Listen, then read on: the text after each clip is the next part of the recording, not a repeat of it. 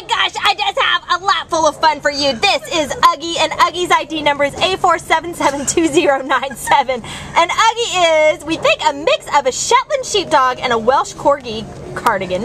And he's about 8 weeks old. He came in as a stray, unbelievably, on November 1st from Azusa. He weighs all of 4 fun, playful pounds. We think, you know, he's still going to be a small dog even though he's going to grow. He'll still probably be, you know, under the 20-pound mark. So, you know, he'd fit right into any situation. An apartment would be good for him and fine. He is super duper fun and playful, as you can see, just a happy, wiggly, quintessential puppy. And of course, as a puppy, he's going to need all of his traditional puppy training, but he loves people and he loves to play, and we just think he's going to be such a fun addition to your family.